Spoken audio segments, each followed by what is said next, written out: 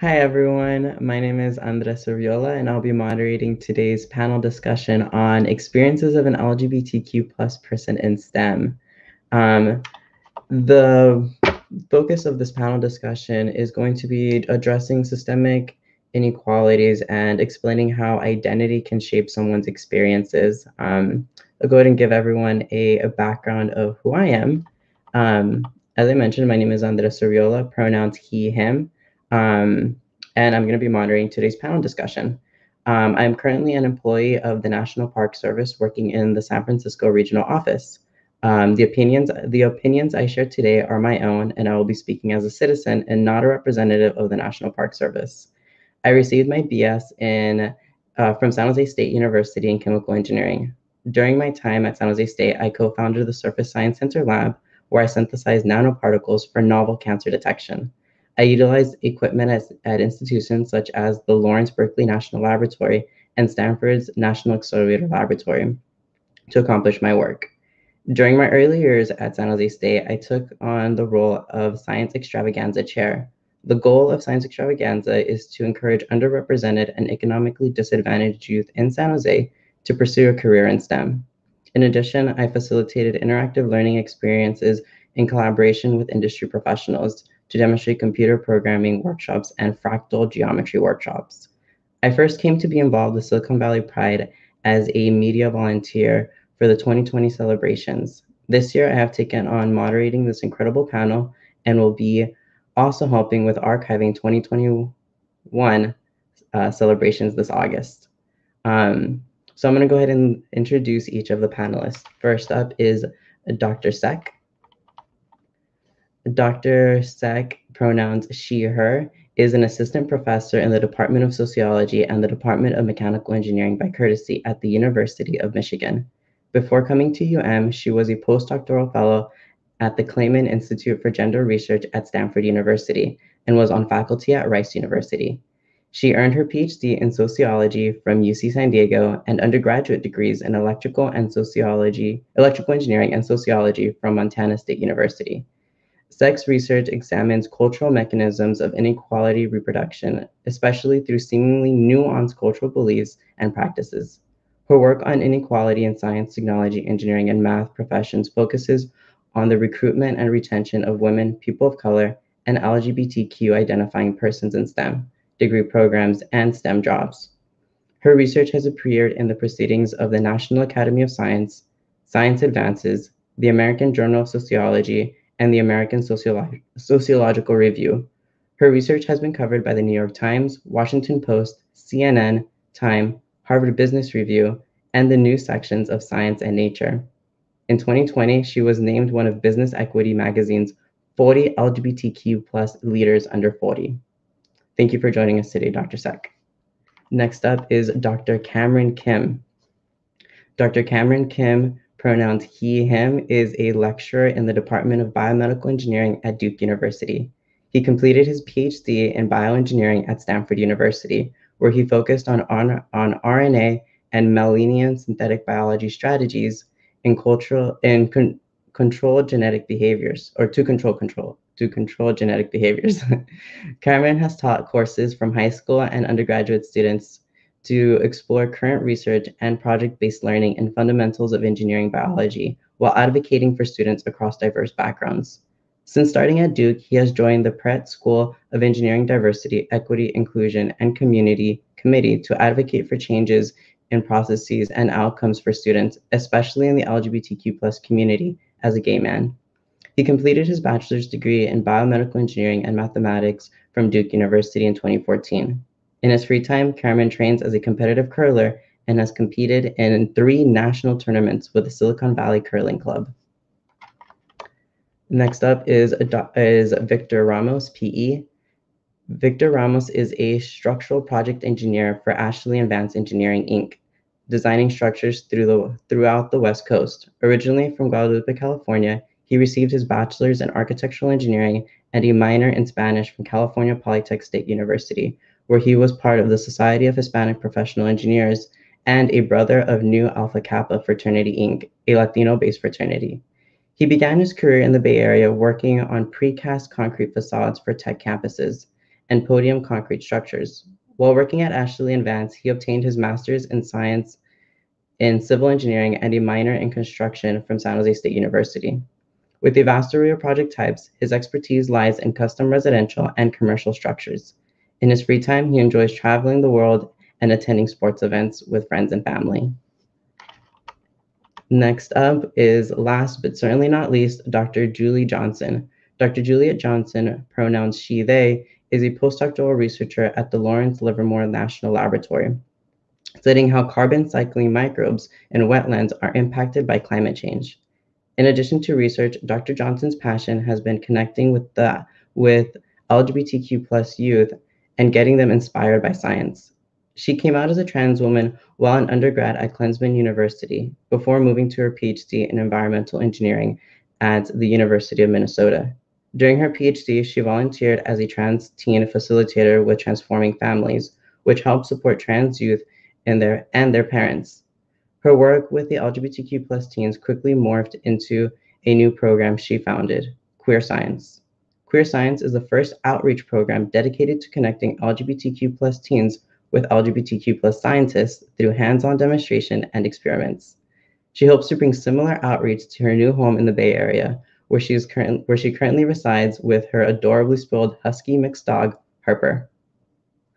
Wow, I'm very excited to hear what each of these individuals has to share about their experiences in STEM. But before we get into the panel discussion questions, I want to hand things off to Dr. Cesh so we can explore her research a little bit, and so she can give us a foundation and a glimpse into what the system looks like right now. Dr. Cesh? Wonderful. Thank you, Andres, for all of your work to organize us today and for bringing this panel to life. As Andres said, I'm going to share a little bit about some of my work in the space of LGBTQ inequality in STEM.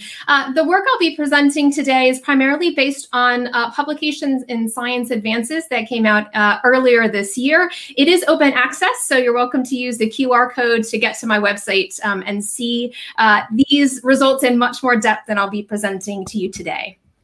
So what I'll be talking about is results from something called the STEM Inclusion Study. I'm the principal investigator of the study, and the goal was to understand the experiences of LGBTQ identifying persons compared to otherwise similar LGBTQ identifying persons in STEM, to understand whether the kinds of disadvantages we see for LGBTQ identifying workers in the US labor force broadly are actually existing in STEM as well. And prior to this work, we haven't been able to really effectively or robustly show these potential disadvantages. The work I'll be presenting today is important not only for showing whether and what kinds of disadvantages there might be, but also in my experience presenting this work in tech companies and in industry and in other university settings, that these are some of the most compelling ways to convince others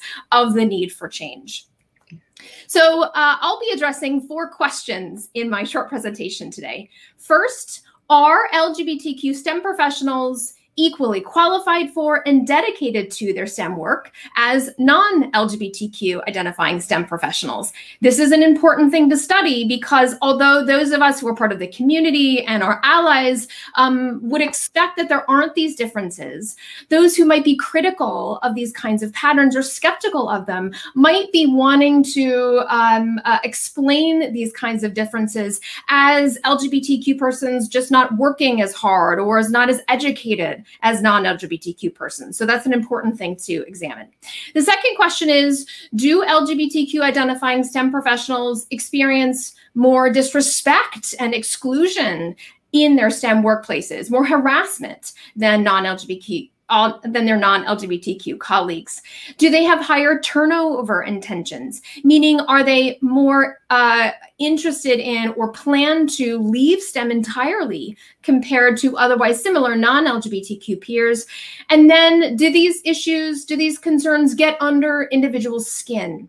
Do LGBTQ STEM professionals report more negative health and wellness outcomes than otherwise similar non-LGBTQ STEM professionals? The data I'll be using to examine these questions come from an NSF-funded study where I surveyed over 25,000 STEM professionals in the United States, over 1,000 of whom identify as LGBTQ. And this was in the form of confidential surveys of 21 STEM professional societies and organizations in the US.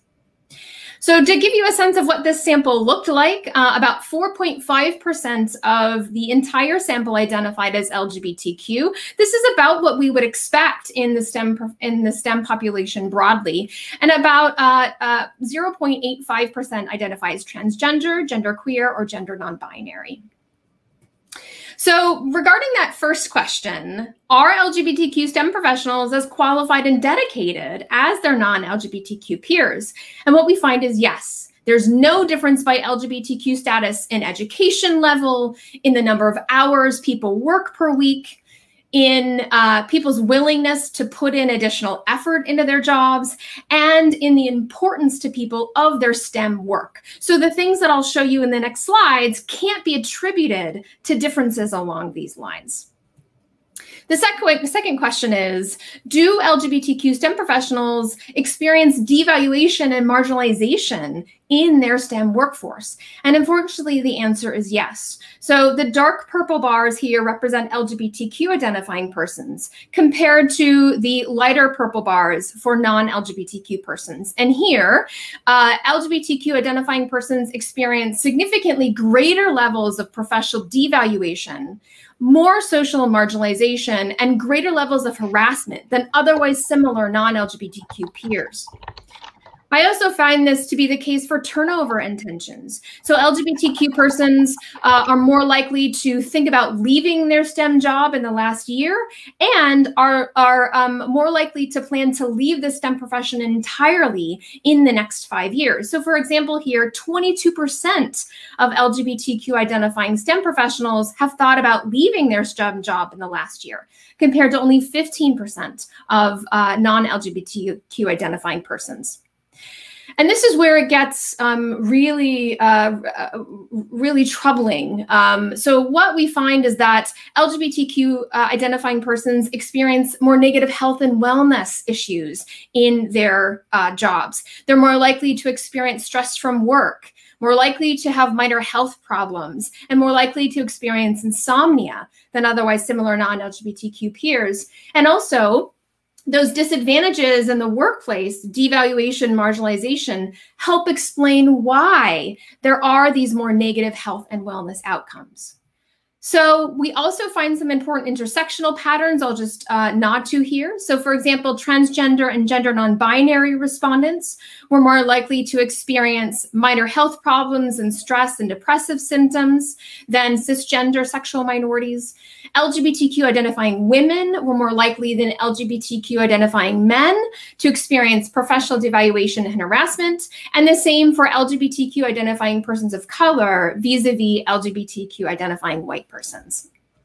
So what this shows at a high level is that LGBTQ STEM professionals experience professional devaluation, greater marginalization, fewer professional opportunities, and have higher turnover intentions than similar non-LGBTQ professionals, even though they are equally qualified and dedicated to their STEM work. To wrap up here, I want to point to some potential implications of these results for LGBTQ STEM professionals themselves. This isn't just an issue of social devaluation in the STEM workforce, but professional devaluation of one's skills.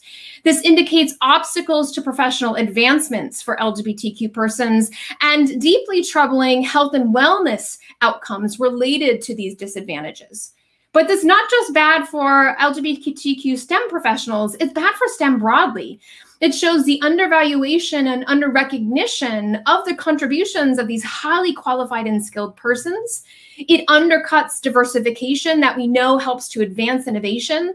And we see the potential for loss of talent of these individuals in STEM.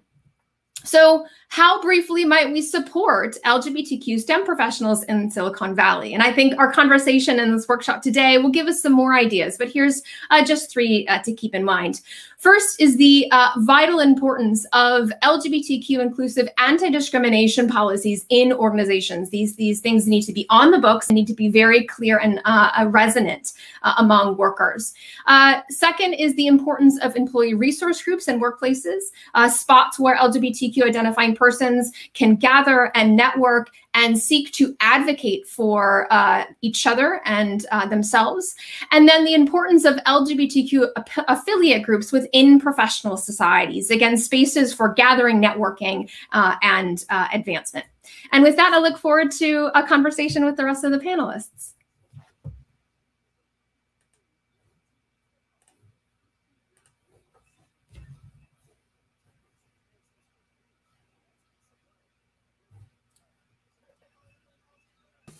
You're muted. Sorry. There we go. Sorry about that. Thank you, Dr. Seck. That was an incredible presentation and incredible facts to lay a foundation of what the system looks like right now, and what are the hurdles that we as members of the LGBTQ plus community that have a love for science, technology, engineering, and mathematics face. And that segues us perfectly into the first question that I have is, why do you love STEM and why would you recommend it to others? It's a difficult field of study. So what's the ember that sparked the love for science, technology, engineering, and mathematics? Dr. Kim, can you speak on that? Can you hear me? Yeah, okay.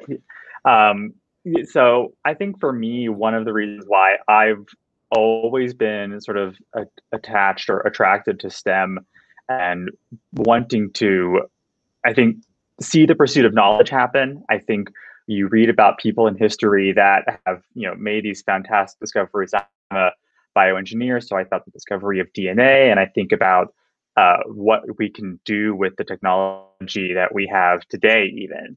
So I've always really wanted to be a part of that history, also because I didn't always see faces like myself in those fields, and I wanted to sort of make my identity an important part of how I approach science. So for me, that ability to create something from scratch that's never been made before, that was something that really drew me in. And I'm very fortunate that within my PhD and my time here at Duke, that I've also been surrounded by a really diverse group of other scientists and engineers. But I also still, as Dr. Seck said, I think we see the need for that to be more prominent and to be more expressed in all industries.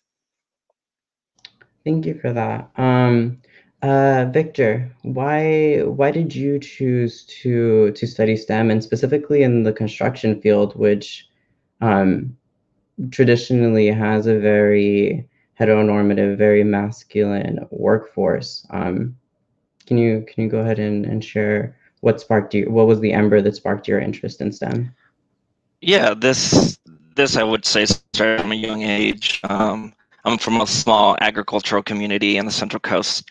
So for me, honestly, the first thing that sparked the interest were Legos. I loved playing with Legos. I loved building little buildings with Legos, and having my parents allow me to have that creativity and work on this. But coming from a small rural agriculture community, you don't have a lot of role models, being first generation college student.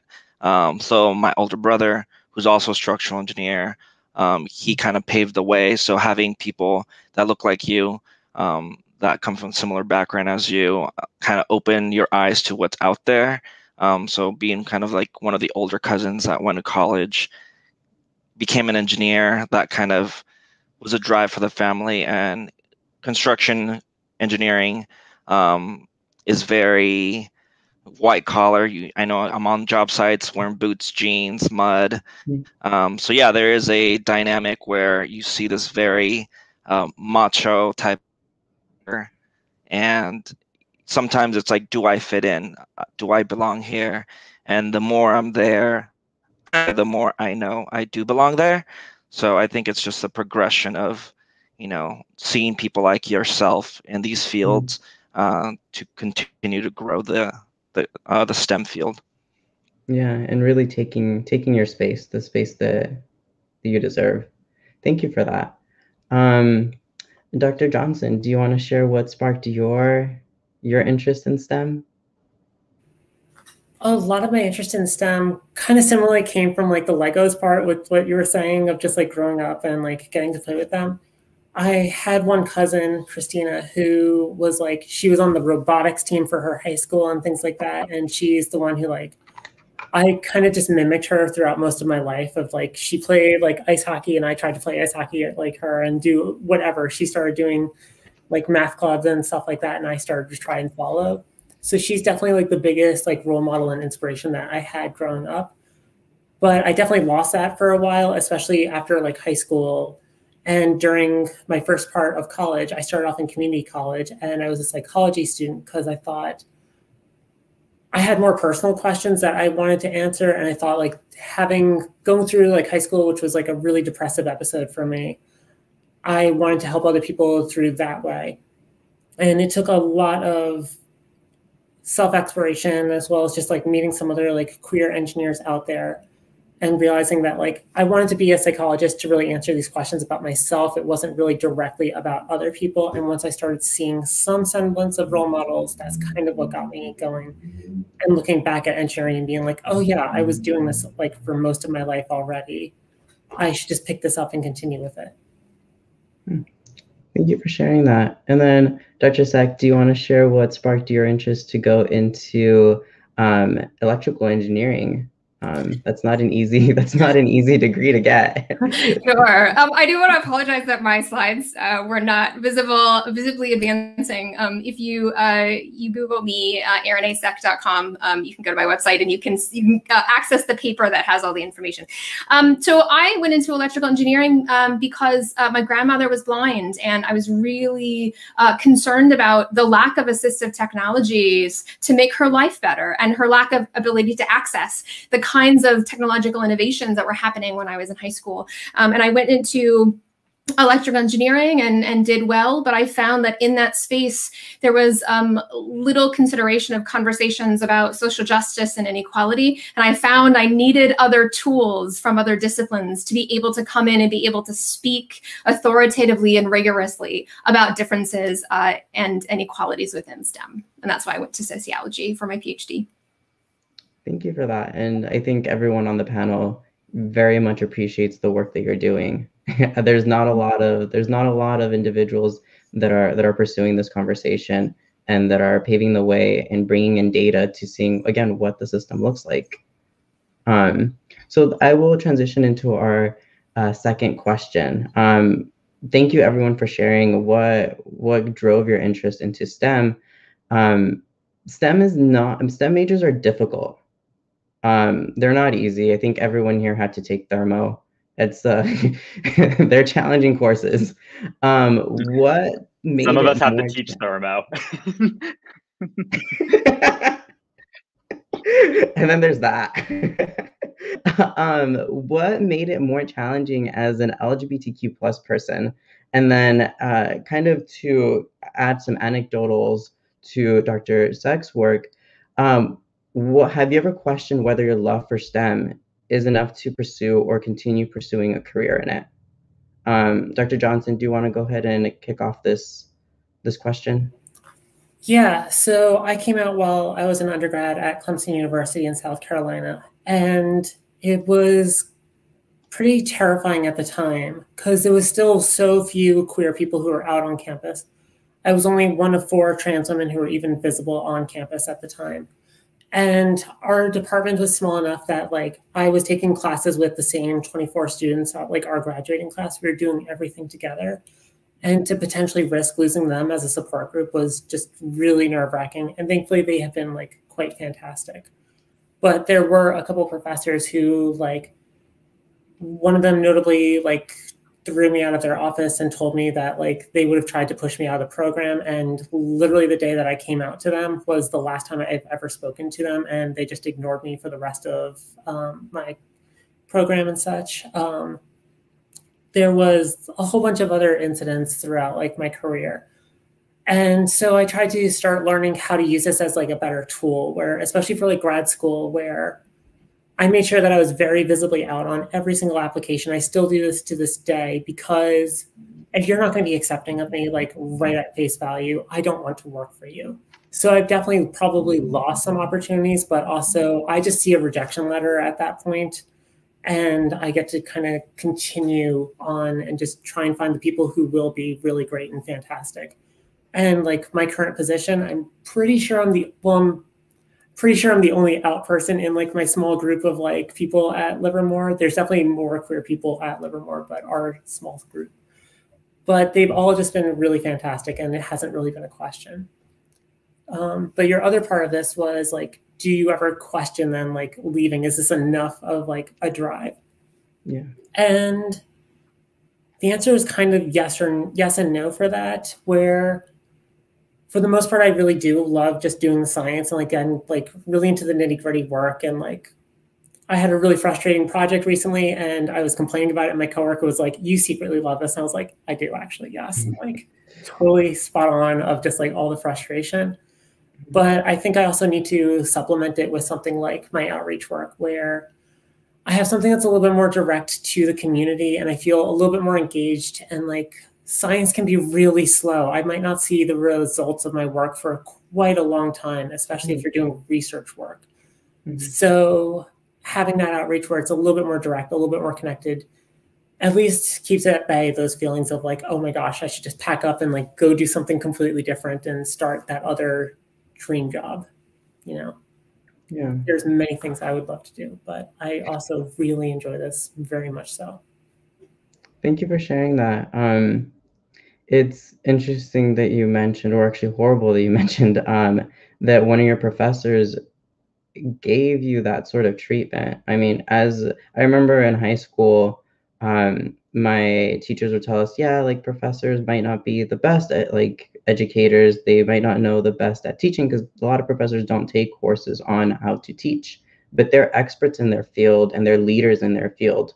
And as someone wanting to embark on a study in STEM and push, and even the drive to go to do a PhD to drive the envelope of human knowledge, getting that type of feedback from somebody who's supposed to be a leader in this field, that's very damaging. And I'm sorry that you had that experience. Thanks. I think it just contributes to like our stereotypes that we have of like the queer student, where they're all like the liberal arts student who is like the theater kid and whatnot, because your identity can be a little bit more quickly interwoven to your identity can be more quickly interwoven to your work and what you're doing. Whereas in STEM, it is so often just like this massive divide that like most of these professors, even the ones who are trying to be good, just don't have to think about it, and they can push all of the justice work that they should be doing off and keep it in the back of their mind for way too long, until now where we're kind of at this like boiling point of needing social work and social justice. Yeah, because although the numbers are small, we are seeing that there is there's an increase, then there, at least a larger increase of LGBTQ plus people in STEM than there was 10 years ago. So as we push the envelope in representation, I think, yeah, we're meeting this interface of pushback. Thank you again for sharing your story. Dr. Kim, do you want to go ahead and answer a question to why did you choose to continue pursuing a career in STEM, and why did you choose a STEM field when it's so difficult? And have you ever felt like your love and your passion for discovery and for STEM itself is enough to continue pursuing a career in it? I would say that I think Dr. Johnston brought up the point, having that community and having people that support you every step of the way is so critical. That essence of belonging is such an important factor in your education career, especially as an undergrad, where you're sort of on your own for the first time, and you're discovering a lot of, new things about yourself and the world around you and what you can do for the world. So I definitely, I kind of similarly, when I started my undergrad career, trying to really figure out who I was going to be and sort of being as out as I thought I could be. I guess I was, not really sure what that meant at the moment, who was available for me as a resource. I'm very fortunate that here with the Center for Sexual and Gender Diversity at Duke, that there was a lot of support. But I would say, still looking at students, there was hard to find other LGBTQ plus students in engineering. And I've written about this in various statements and applications, that the number of engineering faculty that I can identify that identify as LGBTQ plus is on one hand, and that is difficult to find a place where you can feel like you belong. And this is a phrase that I know comes up a lot at Stanford. It comes up at a lot of places. It comes up here at Duke. Is this idea of imposter syndrome, the idea that you don't that why am I here? Did I sneak in the back door? Did I do I truly belong here? And I experienced that a lot in my career, especially in terms of how I approach teaching and in terms of how I approach being in STEM. How do I sort of wrestle with my LGBTQ, my identity? How do I bring it into the classroom? Or am I supposed to just keep it quiet? Am I just supposed to, not, it's not this critical part of who I am, but the reality is it is. The reality is that being queer is an important part of my identity, and that needs to be embraced in the classroom. There's a couple of interesting studies and work out there that show that many queer folks identify as STEM stronger than they identify as LGBTQ. And that's an interesting element, because then it sort of, it negates that important part of who we are. And I think, as Dr. Scheck has kind of mentioned, that without that essence of belonging, it can be difficult. So I struggle with that in terms of just wanting to go and pursue academia, but I also know that if I don't stay in teaching and really embrace who I am, so many of these engineers won't ever see a queer person teaching them. So I think that that's something that I think about that a lot, is when you're an engineer and you're working to create social and better goods, you need to do that for all peoples.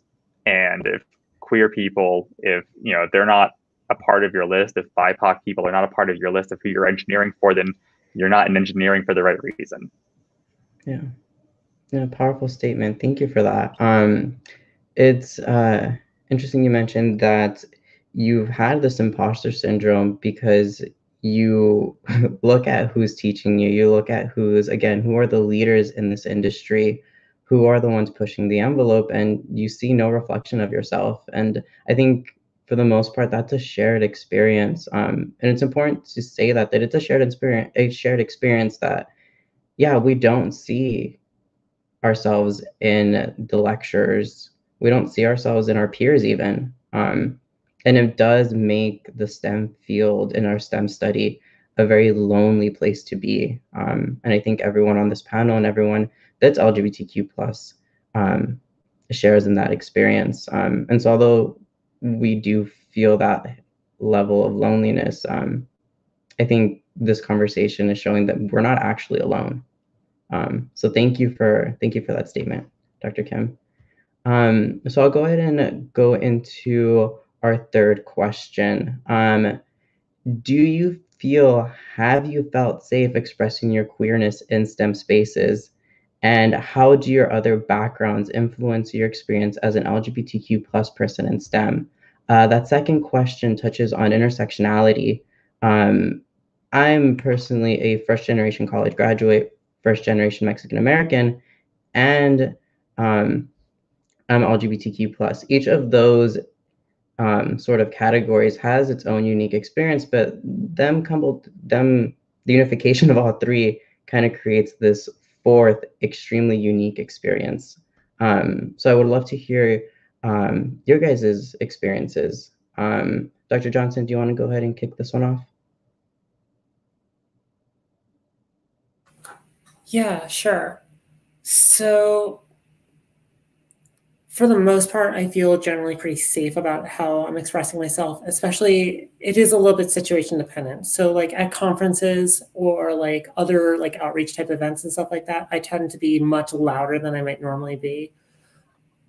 During like some of my field work used to be up in like Brainerd in the middle of like Minnesota, like very rural conservative area. So I definitely had to do a little bit of code switching where I can't really turn queerness off necessarily, but I can definitely like tone it down just because I was out there mostly alone often and just not feeling as safe. So just having to figure out what makes me feel comfortable, but also feeling safe has to be a part of that.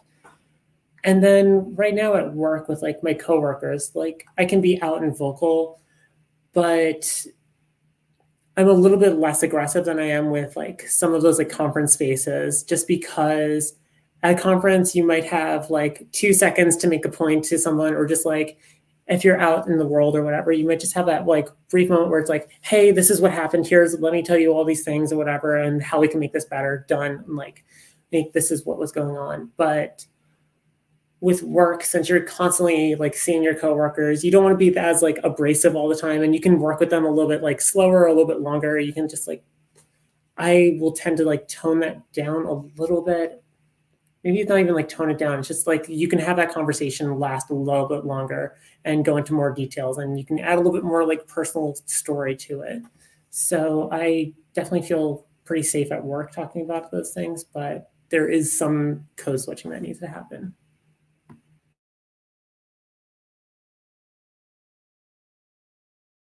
You're muted again. Thank you for that.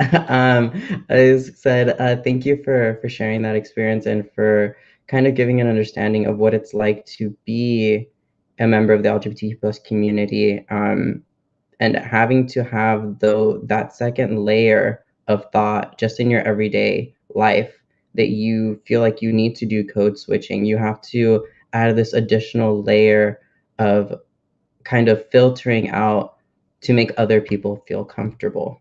I think that kind of gives a little illustration again of what it's like to be an LGBTQ plus person in STEM.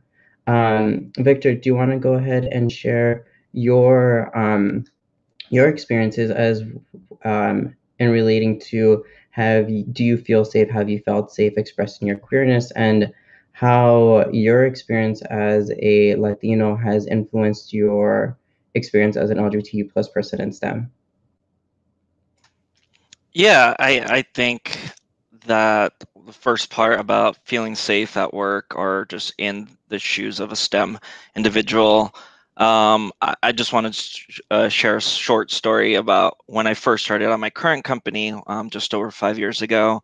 We were a satellite branch that had just opened. So I was the first full-time employee there. There's only 3 of us in the office. And we were going to be going to our company party down in the Central Coast company-wide with, 50, 60 plus people, plus their families and friends. So that was the first time I was going to be meeting a lot of the people for the first time in person, just through video chats we had communicated. So knowing that one of my old classmates worked in the Santa Barbara office, who does identify as queer himself, I was able to, message him on the side and be like, hey, how is this work? Is it okay if I bring my boyfriend? Is that something that's going to be, looked as weird or shunned? And he's like, no, I personally took my boyfriend last year to the party. So when I showed up to the party and, I was there with my partner, and everyone was completely embracing and fine. And since the 5 years from working now, I feel completely comfortable speaking, being open about who I am. And they're very embracing. A lot of them have, we've connected personally outside of work. They've, hung out with me and my group of friends, who most of them are identify as queer. So I feel that the more that you're true to yourself and find that comfortable space at a company that allows you to be yourself, you're able to flourish. So for me, that's been very helpful. And in terms of being a Latino, that has also brought its difficulties, as my company is majority white. So being one of the few minorities as a Latino and as a queer person, that adds an extra layer to it, trying to see leadership as leadership is, all non-minorities.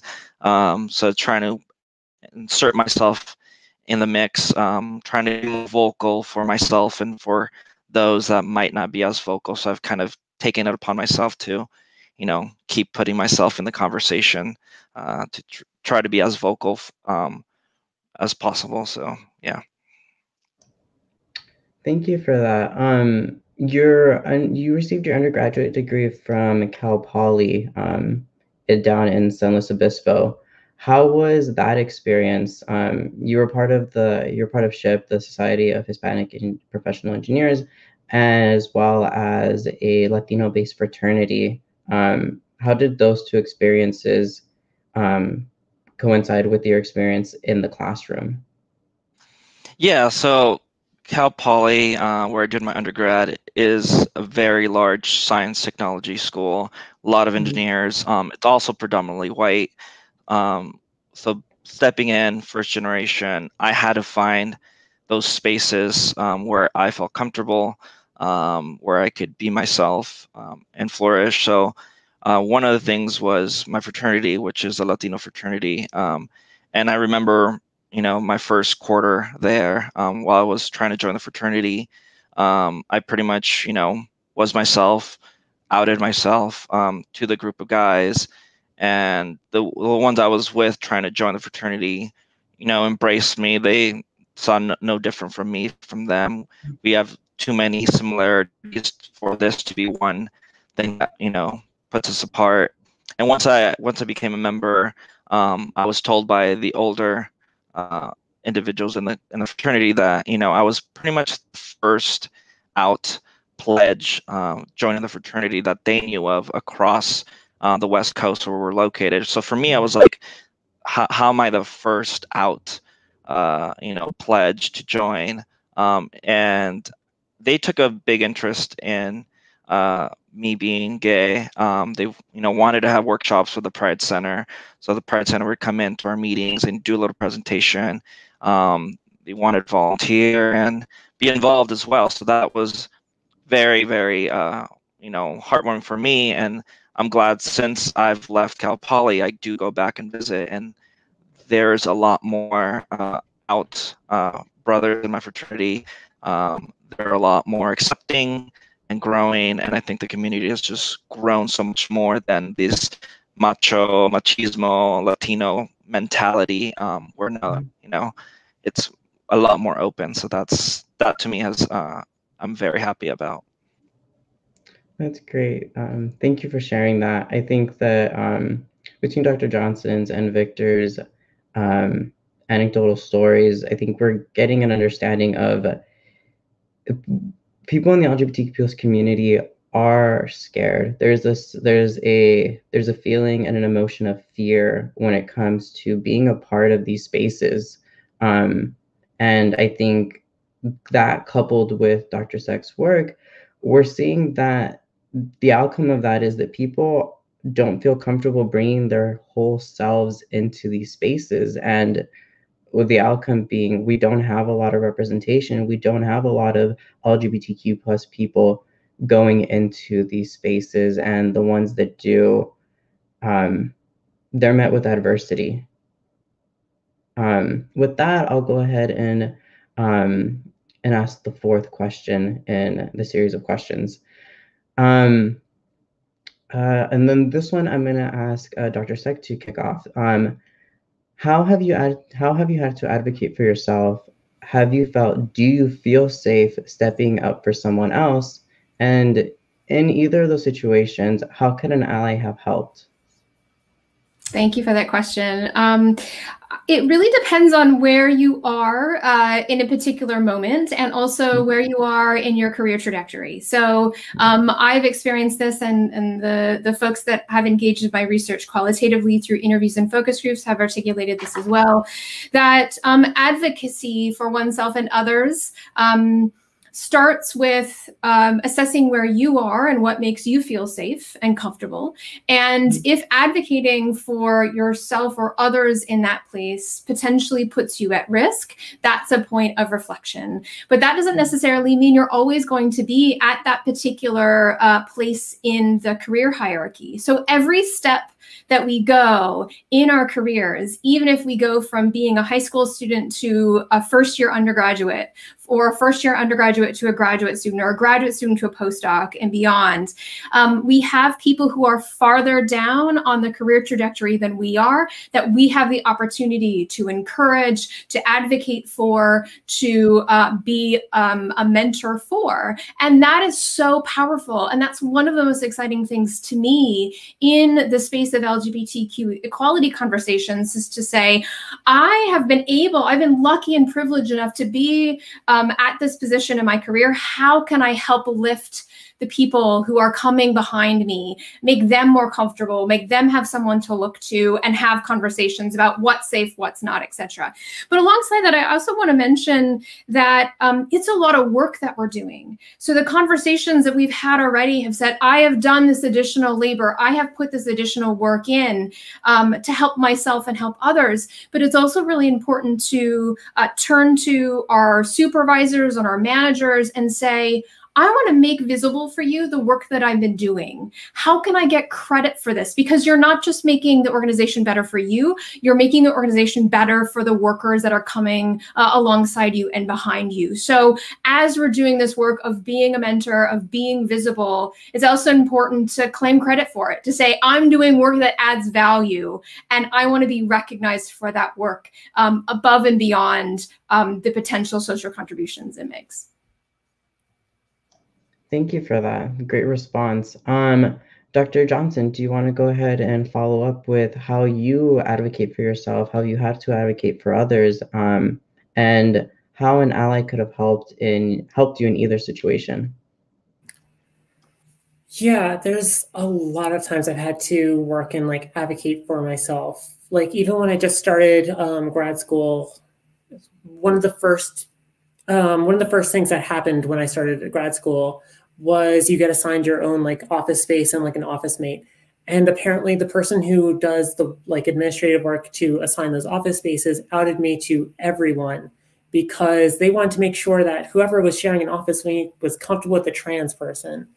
And they thought they were doing something good, that they were trying to like help me, but then also just completely put out there that like I was trans and like outed me without my permission. And so that was things that I tried to deal with a little bit more quietly, like talk to that person. And it ended up having to blow up into this other thing that just really made me feel like that troublesome person, like I'm the burden and not like this thing happened to me. And that was really difficult to recover from. So I tend to be a little bit more quieter when it comes to advocating for myself at this point, especially since I know that I can be myself, like very resilient, and that like my hard work and effort can shine through other people's kind of problematic garbage. Like I had a very abusive advisor when I first started off too, and ended up leaving that person. And there was like a couple of arrangements and things like that made. And I kept my head down mostly for that. But later on, when they started being abusive to another woman who was now a trainee of theirs, and I was also later in my PhD where I have a little bit more power. I know like I am out the door very soon. I have all the things I need done. Then I started feeling like I have power to advocate for them and like really try to help them out. And there's at least been further conversations about like getting this professor help and assistance. But even throughout all of this, and even throughout the entirety of like this one person outing me, not a single person in our department had ever attended like an ally training. That was never even like a question. It was just like, oh, this thing happened and we're just going to try to push it away and like under the rug as fast as we can. Because a lot of those departments just don't want to put in that work. So you have to advocate for yourself and just kind of pick your battles of what's worthwhile, because I've only got so much energy in the day, and I'd rather help other people when I know I can like take the abuse myself a little bit more. Dr. Kim, do you want to, thank you for that, Dr. Johnston. Dr. Kim, do you want to share your insights on this?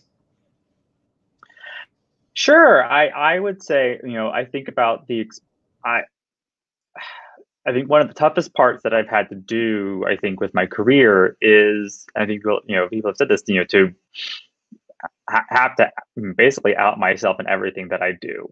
And that takes a lot of energy to have to figure out what spaces are, or the juggling act of, okay, this is the space that I'm in, and how do I, like, how am I saying it? How am I doing it? And there's this it's called covering, this idea that you have to cover certain parts of your identity in a certain room. So, I think that's been some of the hardest stuff. And for me, I've tried to take it as a way, as a bit of resilience and as a way to get stronger, is to really say who I am out loud. And I thought about this the other day as I'm preparing some lectures for next year. I'm also a first generation college student. I'm also a Duke alum, and now that I'm teaching here, I tell my students that day one, and yet I never told them that I identify as LGBTQ. And that's something that I'm going to change, because I think that that's one of the strongest ways that I can advocate for myself, and to also let my students know that, again, I think, as Dr. Sheck has said, like, make it better for somebody else, just to know that I am there as a resource. But I think going to where others can really play a role in this is, I think, some of the different trainings that I've been fortunate to see our department and to see the School of Engineering here do, in terms of implicit bias training and in terms of pronouns training through various organizations here on campus. And that's been really helpful. It's also been very encouraging to see a large number of faculty and staff attend them. That has been, without really any major hooks or any sort of, quote unquote requirements. I think that it's really encouraging to see that people are really looking to these as modes, as ways to learn. But I can also think back to one of those trainings where one of our faculty members commented on how they view the department, how they view the engineering school as a very heteronormative place to be, and how it can be very difficult for LGBTQ folks to be who they are. And as somebody who is potentially the only out queer faculty member in the engineering school right now, at least to my knowledge, that was comforting, actually. It was comforting, and it was also okay, well, there's a lot of work that still needs to be done if this is how the history of the department and history of the school has been. So I think that there are ways for leadership, I think, to see and really work with different groups and work with individuals to say, what do you need? What's going to allow you to succeed and to embrace all of your identities in the classroom? Because students don't leave their identities at the door. Why should faculty? Why should lecturers? Why should staff? Why should grad students, leave their identities at the door? They should all be a part of what you bring to the table. Thank you for that. So I'm going to go ahead and ask the last prepared question in the series.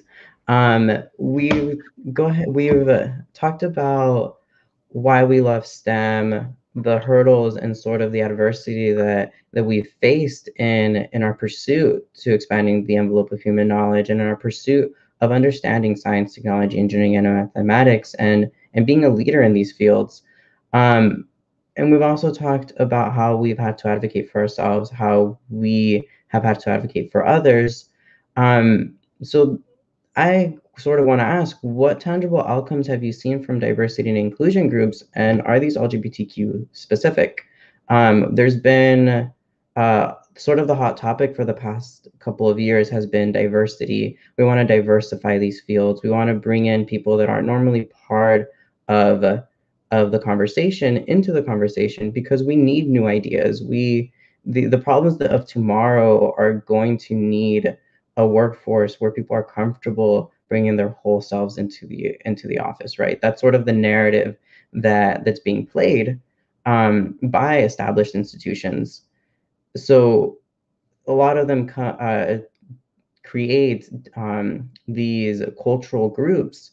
But what are the outcomes of them from your guys' experience? And then I'll go ahead and let Victor go ahead and kick this one off. Yeah, I think that what I've seen personally in my current company, we're about 100 employees on the West Coast, and it wasn't just till earlier this year that we had our first female principal, which is a leadership role. So it's been all men, and seeing the first woman was I was happy. Finally we were having something. There's some steps towards that, and I've been lucky enough to be able to sit through leadership meetings with leadership at the company, and being the only a minority in there has been. I think they're trying to see and have more voices speak. And one thing that my company's done this year that they've invested a lot of time and money is on emotional intelligence. So it's a year-long thing that we're doing lessons, we're doing small group discussions, then we're doing company-wide discussions to be able to talk about our emotions, to talk about how to improve ourselves in the workforce and in our personal lives. And I think with all that mixed in, it's giving everybody the tools to learn how to advocate for themselves in the office setting, to management to us. And I think from this year of EQ is what we're calling it, emotional intelligence, I think a lot of good things going to come out of it, because we're starting to see small changes in how we communicate with each other and what the company is trying to achieve. So I'm very hopeful that all these trainings and diversity workshops will have some change. Thank you for that. Dr. Johnston, do you want to share your experiences of what tangible outcomes you've seen from diversity and inclusion groups? Yeah, I haven't. So there's a couple of different layers to this, and like with my own past department during grad school, I haven't really seen too much, but at least that is also its own representation of where they stand, and like their inaction to be more vocal is also kind of its own red flag, or at least a warning flag for a lot of other students, because there is now like a new diversity initiative that is happening at the University of Minnesota, and it's been growing quite a bit. Especially, well, there is a College of Science and Engineering specific one, and that's been growing. And it becomes really apparent to everyone when like the chemistry department has all these professors showing up to these meetings, and there isn't a single environmental engineering professor attending those kind of things. So as far as a tangible outcome, I think that given our political and like social justice environment right now, you might not have the best place, but you at least always know where people are standing, and knowing that is a really valuable tool going into a place of just like, these people are at least trying to do something, whether or not they are doing it as well as they could be or should be. They are open and probably more receptive to learning, or just like that polarization just lets you know what you're walking into beforehand. Yeah, and I think it's very telling as far as where we are in our fight for equality in these spaces, that we're at the beginning of the conversation, right? And so it's difficult to measure tangible outcomes. So thank you for that. Dr. Kim, do you want to go ahead and share your experiences? You're on a diversity committee, so I'd love to hear your insights. Definitely. So I see with our DEIC group, I think one of the I think Dr. Johnston brought it up. Knowing where you can go and knowing who is available to listen and to speak and is working to impact change, even if on time scales, especially in academia and academic sciences, it's an overall very conservative and a very slow discipline. It's really hard to see large swaths of changes happen. Especially with us for undergraduate students in a 4-year time period, it's difficult. It takes people their entire tenure as a faculty member to really see something change. So I think that having these small tangible goals. I think for grad students, postdocs, other staff to see and know that there are resources available, I think is actually a really useful part, and we've really made some strides to bring people in that can address those concerns of not just the students, but also the faculty, and that there are faculty members that are also asking the same questions. What do I do now? I think that that's been a huge part of this. I would say there are certain things that we need to do, and I'm looking forward with our group to really look into some of the systemic barriers and the institutionalized racism, sexism, anti-queer structures that exist in how administration is formed, how recruitment of students and staff and faculty gets brought in. All of those are ways that you're going to actually see changes happen, as opposed to you have to know where the root causes of what's going on in order to be able to break that barrier. So that's something that we're really doing right now. And I hope that other groups really do that to truly make those changes. Thank you for that. And then last but not least, Dr. Seck, do you want to go ahead and share your experience and sort of your perspective on what tangible outcomes you've seen from diversity and inclusion groups? I'm excited to hear your insight since you're so closely connected to current research revolving this topic. Sure. So what the research says and what I've seen in the organizations and institutions I've worked with is there's really three key pieces that you need for sustained institutional change. One of those is not necessarily diversity training. That can help, but sometimes it can backfire. So the three are, number one, having policies on the books that include LGBTQ persons in anti-discrimination rules and regulations. Number two is giving LGBTQ persons a space to gather and network and advocate for each other and figure out where the problems are. And number three, a processes through which you come to know if there are problems. And so this can include data collection. It can include sort of external consultants that come in and do climate assessments. It can be sort of at the HR level, but data collection to know whether there are problems and what those problems are that can indicate to leaders of the organization and members of the groups what needs to be changed. Thank you for that. Very insightful. So it doesn't look like we have any audience questions at this time. I do have one that I think will help, at least for me, it'll help put it a little bit more into perspective, why these conversations need to happen, why they need to happen in more frequency. When I personally, actually a couple of moments before the panel got kicked off, I was feeling a sense of like this conversation that we were about to have, it felt taboo. Like it felt like I was stepping into a space that maybe I shouldn't be touching. Like maybe I shouldn't be talking about this. I shouldn't have put this together.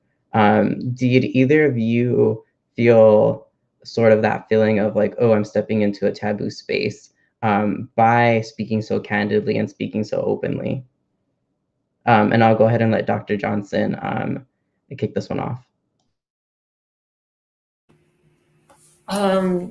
Yeah, I have that feeling all the time of like, again, it goes back to like that code switchingness of like, when do you want to like be turned on as like the very visibly queer kind of person and doing work? Or like, when do you just want to just get something done? Like I'm going through a little bit of that dilemma right now because our group has journal club soon where I'm leading that.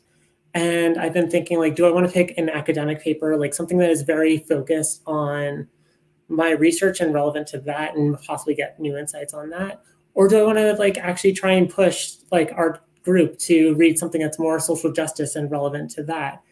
But there's also then like, oh, she's going to be that kind of queer who's like always doing that kind of work and like pushing like those kind of things on us. And I don't know how it's going to be received. I think it will be fine if I go either way, but the fact that I have to have that like mental conversation, that's like the taboo feeling of just like, oof, do I really want to even like rattle through this or like, be the person to always initiate that kind of conversation? Yeah, definitely. Yeah, and I think with that question like that of, do I want to go there? It's what boils down is what we're asking ourselves is, do I truly feel comfortable bringing my entire self into the conversation? And what are the aspects of my life that are important? But I want to hear from everyone. So, Victor?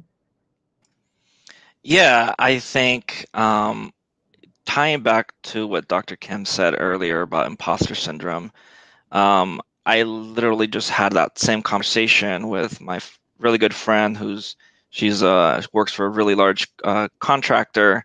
They're doing expansion at SFO, so she's Latina contractor in a very dominant male workplace. And I was telling her how I was going to be doing this panel, and again, it's like, why is my voice important in this? Should I be doing this? Like, I feel like I'm just a queer man in STEM. There's nothing special about me. And that's when she was just like, no, your voice is important. Everyone's voice is important. So, snap out of it, and everyone's unique collective voice is what's going to change everything. So to me, that's like the big thing. It's like trying to realize that, yes, everyone's voice in this community needs to have those spaces to talk, and I'm actually glad that we're having these conversations. I'm glad too. Dr. Kim? Yeah, there's this idea that STEM is impersonal, that it's emotionless, that we're not allowed to have emotions. Everything is all on merit. Everything is all about how fast you can solve that problem, or how good you could, or what budget you keep to. And if you go back through the history books and you look at some of the scientists and what they've had to do to get there, I mean, you can see that this idea that we are all devoid of emotion is wrong. So why, I think this question of how do we bring this identity, which is so important to have people have develop these global structures, that's something that is it's such a tough thing that it does still feel very taboo. And that's why a lot of people go into the workplace or go into the professorate, because it's it's so easy, and there's this this fear of job security, and that's kind of a little bit kind of in this capitalistic society that's become such a huge factor. So what can we do, and how can we address that? And I think there's just where do you bring your voice in, and how do you when's the right time? How comfortable are you? And that's so hard, because one could argue that no matter how high up you get, it's always difficult to say out loud, oh, by the way, I'm gay and this matters, sort of a thing. Yeah. And then Dr. Sek, do you want to go ahead and share your insights? Again, you're sort of the topic expert in this. It's your job to sort of have these conversations every day, and to structure a credible argument that sort of says that this is what's happening, this is what the system is, and it doesn't look good for this community. Yeah, and certainly I receive a lot of pushback. I have countless threatening and angry emails about the work that I've put out publicly, and for engaging in this topic at all. And when we scope out and ask, why does it feel this way? Why does it feel scary to raise these topics of conversation? What it points to is a broader issue in the professional culture of STEM itself. It's something that I've called depoliticization in the context of STEM. And it's this idea that STEM is supposed to be this pure space where who you are and who you love is not supposed to matter. And if we bring up those topics of conversation, we might be polluting the purity of scientific and engineering expertise and innovation. But the problem is that idea is false. The idea that STEM can ever be purely removed from the messiness of politics and culture is itself a cultural idea, because humans do STEM, and humans have always done STEM with considerations of politics and culture and the social within it. And so there are conversations abound that non-LGBTQ persons have in STEM labs and STEM departments all the time about their kids, about their heterosexual partners, about the way that they present themselves in cisgenderly normative ways, and no one ever critiques them for being politicizing. But because this is a minoritized identity, it means that raising it and having conversations about inequality for LGBTQ persons is seen not only as inappropriate socially, but potentially threatening to one's expertise. And so that's why it feels so hard and so threatening potentially to raise concerns about this thing. That's really about finding the most excellent enacting of STEM that we can. Thank you for that. Very insightful, as always. And so I think that this concludes our panel discussion, unless any one of you have some more insights that you want to give or anything else you would want to share. Well, if not, then like I said, this concludes our panel discussion. I want to thank each of the panelists for taking time out of their day to sit here and give us some anecdotal stories of their experience as an LGBTQ plus person in STEM. I want to thank Silicon Valley Pride for carving out this space for us so we can have this important discussion. And I hope that if you are in the audience and you're an LGBTQ plus person in STEM, that you felt seen through this conversation. I know I did. I know that when I first came on to Dr. Chek's work, I felt seen by her work. When I met with each of the individuals in the panel, I felt a sense of camaraderie. So I hope that you got that too. And for the allies who joined in today, I hope you were able to get a glimpse of what it's like to be an LGBTQ plus person in STEM, and how you can better be an ally. Thank you. Thank you, Andres.